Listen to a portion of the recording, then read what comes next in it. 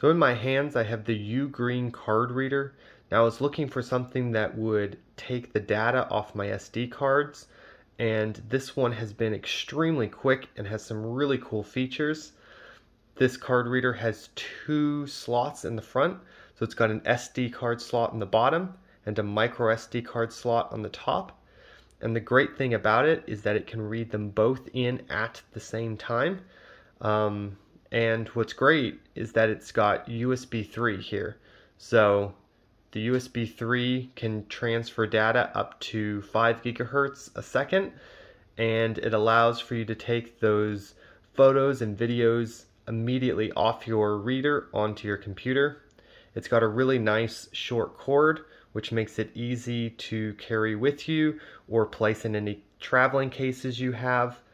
Let me just show you what it looks like plugging it into the computer. So here I've plugged it in like this. It's plug and play, which makes it really easy to use, and you can just take it with you, plug it into your laptop, and you're good to go. So this is the UGREEN card reader and has worked very, very well for me.